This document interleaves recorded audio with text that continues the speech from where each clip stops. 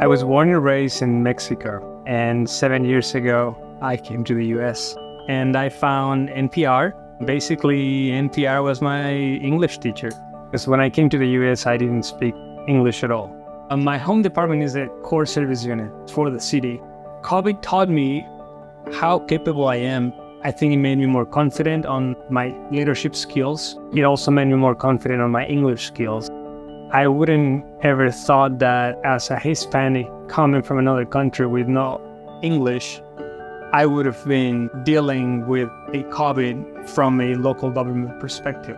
You have people from everywhere coming to a place and helping the community. And yes, we're public servants, and yes, that is in our job description. When things got hot, we all got together. And that is something that later it will come in the newspaper saying, when the COVID-19 happened, we all came together.